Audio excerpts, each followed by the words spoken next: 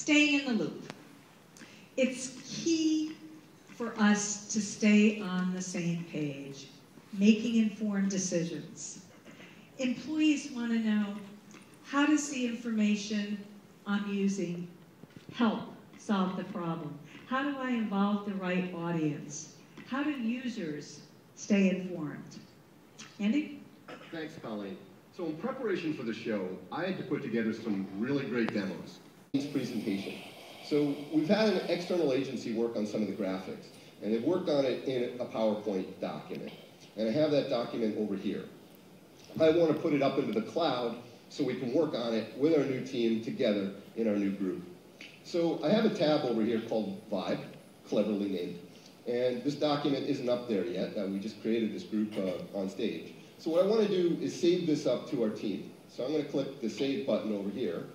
And when I do, I can browse down here and see what groups might be available to store it. So we can see all the groups that we've created up in Vibe. The E2O booth group is where we're headed.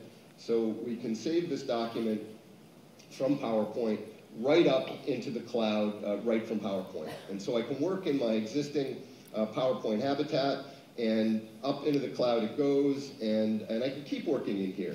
And I can see some more information about the group and so on and so forth. But super easy for me to just browse my habitat in Office, send my documents up. And by the way, if Kevin and I want to work on this together, or anybody in the groups wants to work on this together, all of our changes will be automatically merged and sent to our server. So we can continue to work in our Word habitat and not worry about a thing as we work together. And let's go back to our group and see that it showed up here. So here it is. Popped into our browser, our document that we're working on. So I'm headed to the show. I'm almost there. We're almost ready to go. I'm on the plane.